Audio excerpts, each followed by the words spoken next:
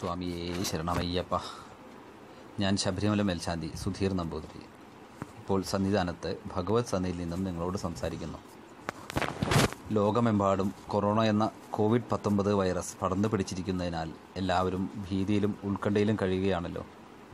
ലൗകിക ഭൗതിക ജീവിതം സുഖ ദുഃഖ സമ്മിശ്രമാണ്. ഒരു കയറ്റത്തിന് ഒരു ഇറക്കമെന്ന പോലെ ഒരു ദുഃഖത്തിന് ഒരു സുഖമുണ്ടാകും എന്നും വിശ്വസിക്കുക. സർക്കാരുകളുടെ ഉപദേശങ്ങളും നിർദ്ദേശങ്ങളും സ്വീകരിക്കുകയും ചെയ്യുക. ഭയവും ഉത്കണ്ഠയും നമ്മെ വേറൊരു അവസ്ഥയിലേക്ക് എത്താതിരിക്കാനും ശ്രദ്ധിക്കുക.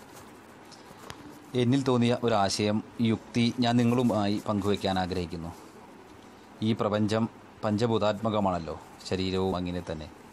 ആകാശം, വായു, അഗ്നി, ജലം, ഭൂമി എന്നിവയുമായി ബന്ധപ്പെട്ട കാര്യങ്ങൾ നാം നിത്യേന ജീവിതത്തിൽ പകർത്താൻ ശ്രമിക്കുന്നത് നല്ലതായിരിക്കും.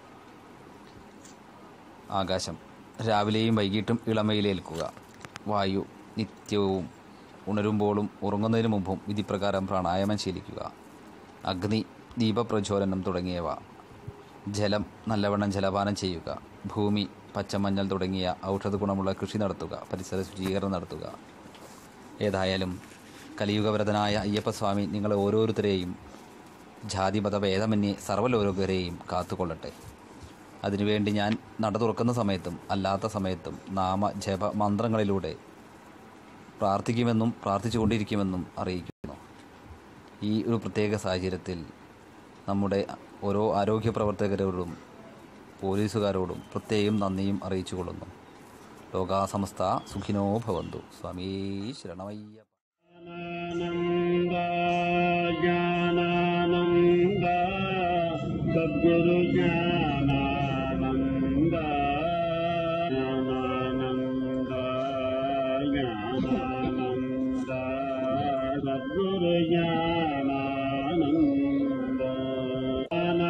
Guru